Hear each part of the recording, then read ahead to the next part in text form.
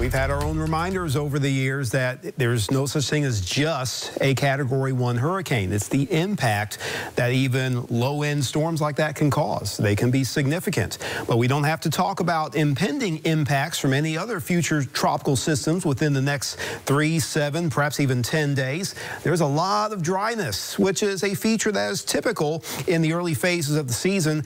Some Saharan dust and just an overall lack of moisture that will really put a limit on any kind of development efforts, and that is pretty extensive across the Atlantic basin. So that's a big part of the reason why we're not expecting to see any new features coming over those waters. You can read more about the Saharan dust effect on the website WTXL.tv. Wrote a little explainer about it.